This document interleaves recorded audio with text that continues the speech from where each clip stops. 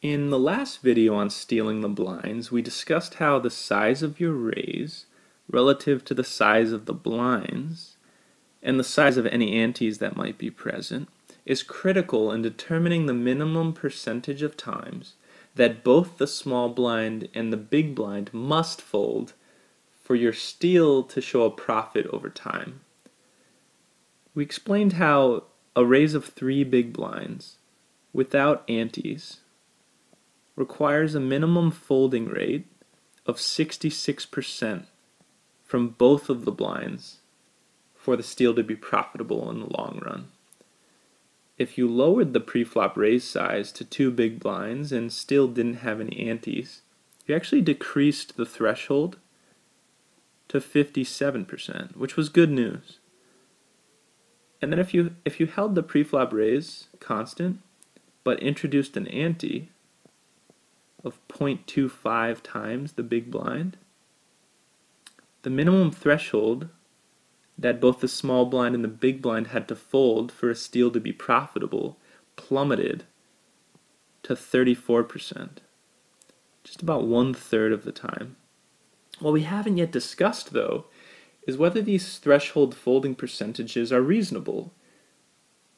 Let's think about what types of hands the small blind and the big blind are willing to fold and what types of hands that they're going to stick to and proceed, meaning our steal won't work. First, let's look at an average small blind and the big blind, meaning if you're to play millions of hands against all types of opponents, how often is a typical small blind going to fold to a preflop raise? Well, a good guess might be about 85% of the time. The big blind, on the other hand, on average he defends his blind, meaning he only folds 45% of hands. The chance that both of these players fold in the same hand is just the product of these two percentages, or about 38%. And against these typical opponents, stealing would only be profitable, and only by a small margin, in our third scenario, where an ante, and a pretty big ante, is present. So why is stealing blinds so popular then? Well, it turns out if you're on the button and the small blind and the big blind are actually tight, meaning they play very few hands, you can win a pretty penny stealing their blinds. So let's look at two players in the blinds who are really tight. Let's say they only play the top 10% of hands, meaning they'll fold 90% of the time. And for simplicity, we're going to say the small blind and the big blind are exhibiting the same behavior. The joint probability that both fold in the same hand is then 81%. A gigantic number compared to everything we've looked at so far. So, what does the top 10% of hands look like? Well, it's pocket pairs from ace-ace down to 10-10, and then not too many other hands. We're talking about suited aces down to ace-9, and then big face cards like queen-jack suited and king-queen off.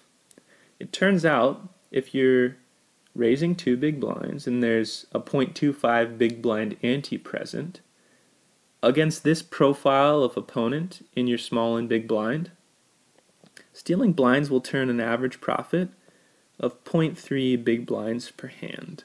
It's about a 16% return on investment, so not too shabby. But antes aren't always present.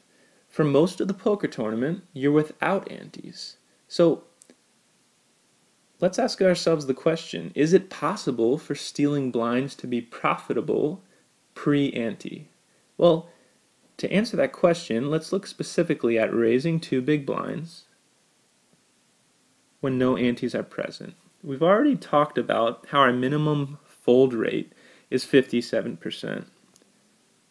So let's write that down and then ask ourselves, how often does that mean our small blind and our big blind need to be folding to yield that joint 57%?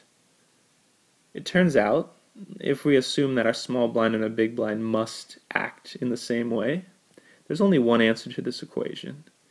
it's 0.75. So 75% of hands, the small blind and the big blind are folding, meaning they're only playing the top 25%. And for your intuition, that includes pocket pairs down to 6-6. And at the bottom of the range, there's hands like Ace-7 offsuit, 10-8 suited, King-6 suited, and Ace-2 suited. So it includes a lot of hands. It's really getting down there. And if you're against opponents who you think will play this many hands or even less, you're at least break even by raising 2 big blinds pre-flop from the button with no.